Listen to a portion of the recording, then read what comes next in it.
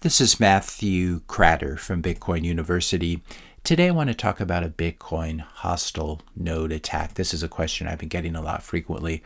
What would happen if some enemy actor like the US government, BlackRock, China, Russia, shitcoiners, whoever it is, what would happen if they spun up 500,000 new Bitcoin nodes and then used them to try to print more Bitcoin to increase the 21 million cap, to try to attack the Bitcoin network, to vote to change Bitcoin or something like this? I think it's a good question. What is a Bitcoin node? It's a computer that runs Bitcoin software in order to check that the consensus rules of Bitcoin are being followed. These are rules like, for example, has this chunk of Bitcoin, has this UTXO been spent before? If so, you cannot spend it again because you can't have good money if the same money can be spent twice. Is the miner trying to collect a block subsidy greater than 3.125 Bitcoin? This is another thing that's very important after the halving, to verify that miners aren't trying to collect more money than they are owed. Does this block exceed the allowed data size, or does it contain stuff that I don't want it to contain? So anyone can spin up a node on a Raspberry Pi or an old laptop by downloading the Bitcoin Core software and running it. We'll talk more about that at the end of this video. Special note here, we're talking about Bitcoin nodes, not Bitcoin miners, who use a different kind of computer called an ASIC for their mining or hashing. If you're finding this video helpful, I just ask you briefly here to hit the subscribe button, give this video a like, leave a comment, and share this video with a friend. So this is the map of all the reachable Bitcoin nodes. We can see they're found all over the world on every continent. Those are reachable nodes. If you take a look at the total number of nodes, including unreachable nodes, you end up with something. According to BitNodes here, it's 63,000, 64,000 nodes. I've seen estimates in excess of 100,000 nodes, but this at least gives us an idea of how many Bitcoin nodes are currently being run in the world. And so if someone spun up 500,000 nodes, that would obviously be a huge percentage increase. But the real question is, does having more Bitcoin nodes give you more power over the network? So for example, if I personally decide to run 5 nodes instead of just 1 node, would that give me 5 votes on the network? And the answer is no, because Bitcoin is not a democracy, at least not in the strict sense.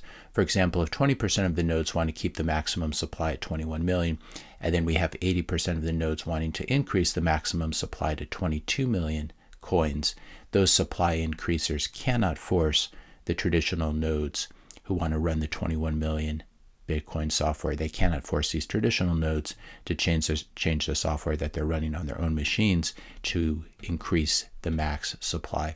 So what happens is these supply increasers who want 22 million Bitcoin, they just end up running their own modified version of the software, while you and I would keep running the traditional version of Bitcoin that includes the 21 million max supply cap. Now this would be what's called a network fork. There would be now 2 different Bitcoin networks with different max supply caps, and you'd have to pick which network you wanted to be part of. I know which one I would pick. Why would you and I want to keep running the original 21 million version?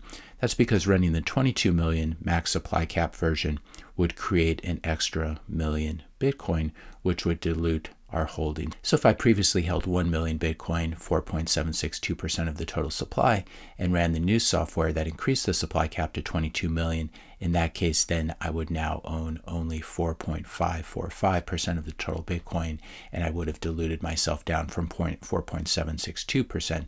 So by changing the software to the 22 million version, I would have diluted my own wealth. And there's obviously very strong reasons why economic actors would never want to do something like this. But this really leads us to the crux of the matter, which is that running a Bitcoin node only matters if you actually use it. Only economic node operators, as they're called, matter. So you shouldn't run a Bitcoin node just to help out the Bitcoin network. You should run a Bitcoin node so that you won't have to trust someone else's node when you send and receive Bitcoin or check on your holdings. If you're not using your own node and you're interacting with a Bitcoin network, chances are you are using someone else's node. In fact, it's 100% guarantee you're using someone else's node, because you need access to a node in order to talk to the Bitcoin network and transact on it. So it's very important. Don't trust, verify. This is why you should run your own Bitcoin node for your own Bitcoin transactions. So if you run a node in your basement, a Bitcoin node, but then you rely on Trezor's node via your Trezor hardware wallet and Trezor suite, if you rely on Trezor's node for sending and receiving Bitcoin, then you are not an economic node operator. You are not a truly sovereign Bitcoiner, and Bitcoin is nothing really without plebs running and using their own nodes. If we end up in a world where only Coinbase and BlackRock and Trezor run their own nodes on the network, then we will have lost. So what happens if the US government, BlackRock, etc., some enemy decides to spin up 500,000 nodes of their own and start enforcing a new rule set? What we do is we just ignore them and keep running our own nodes. What happens if someone proposes a Bitcoin software change that we don't like? We just ignore them and keep running our own nodes.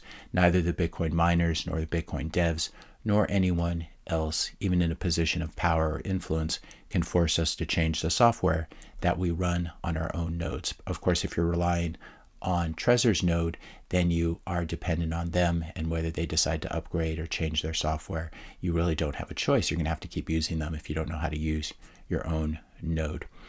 Can they make it illegal? Could a government make it illegal, for example, to run a certain form of software on your node? Not today in the US, where running software is considered a form of free speech that's protected by the First Amendment. Obviously, constitutional protections are overridden all the time. This situation could deteriorate to the point where they ban running nodes either in the US or elsewhere. The good thing about this, the good news about this though, is it's really not enforceable at scale. You could just keep running your own node over Tor. You could change countries. You could just keep running that node and not tell anyone. And this would require the government to go door to door to try to stop people from doing this. So it's a very difficult thing to stop. So this is the basic setup. You have your own node. You use some intermediate connecting software like Sparrow Wallet for desktop or laptop, and you use that to allow your hardware wallet to communicate with the Bitcoin network via this connecting software and sending signals across your own node. If you're going to buy a hardware wallet, and all these companies that I mentioned, I'm not affiliated in any way. I'm not being compensated in any way by any of them. My favorite two hardware wallets that I use are the Cold Card. You should be sure to buy these from the original manufacturers, from CoinKite itself, which I'll put a link to in the description notes below. And I also like the Blockstream Jade a lot as well.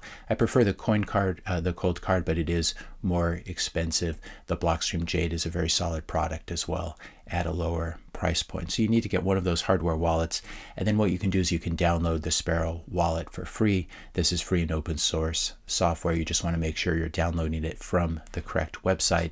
And if you know how to verify a release, there's some notes here in terms of doing that to make sure that you have the version that was signed by the developer, that it hasn't been changed or anything like that. So you download the Sparrow Wallet software to your desktop or laptop. This is not available for mobile at this point.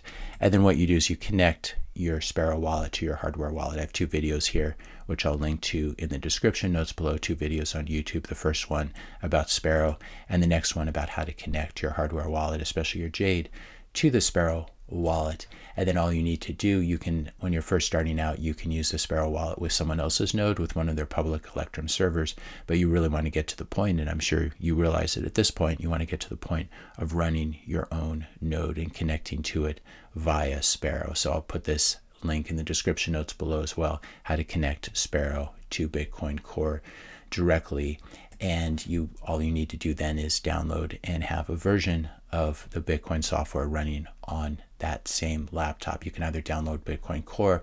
Also, people are beginning to move over as well to Bitcoin Knots, which is an alternate version that still enforces the same consensus rules. But these are the two major forms of Bitcoin software. A really easy way of connecting Sparrow to your own node is to use either Umbrel or Start9. I've been playing around with Start9 for the past couple months and really enjoying it. And so this basically allows you can either buy a server or build your own, and then what you do is you run Bitcoin Core on that. You connect to Sparrow through the Electrum server option, using electors on Start9, which is, it's also available on Umbrel as well. This is something that is fairly easy to do on your own. There's lots of instructions on the website here. If you want a little bit more hand-holding, it's something I covered in my last live class over at Bitcoin University Premium. I'll put a link to this in the description notes below.